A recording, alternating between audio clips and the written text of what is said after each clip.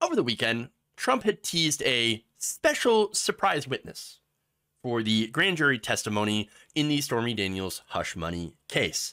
So now that special surprise witness has been revealed as Giuliani lawyer Robert Costello. So Rudy Giuliani's lawyer. And that's one of them. Actually, there could be two, but that other witness may be Michael Cohen again. But let's get into why in the details, okay? So now Costello is a former legal advisor to Michael Cohen, as well as, of course, counsel to Rudy Giuliani. So now, why is Cohen there, and why is Trump happy about this? Because he is right now celebrating, like, oh, yeah, we've got Costello out there. He's going to prove once and for all. Actually, I might as well just give you the quote on this.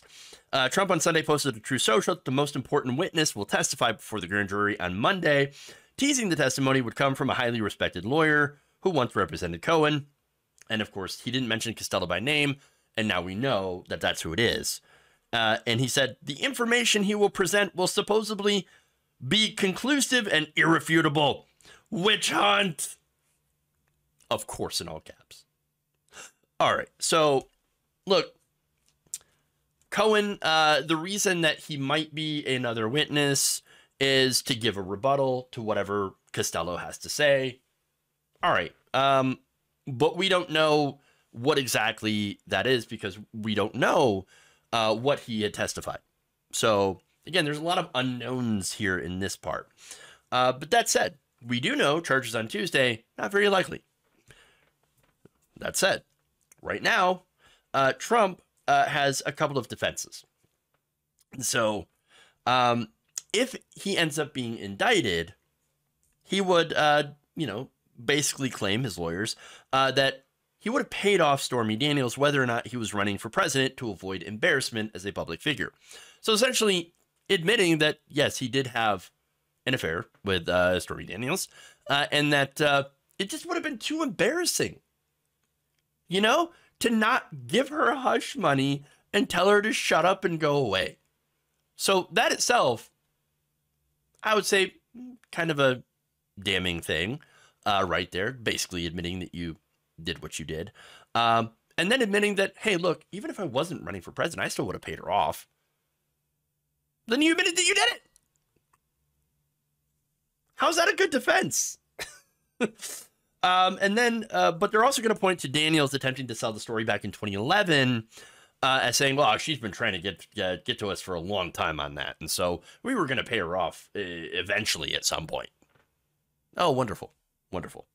Now, the DA, of course, is expected to focus on how the Trump organization had actually falsified the payments made to Cohen as a legal expense when it wasn't.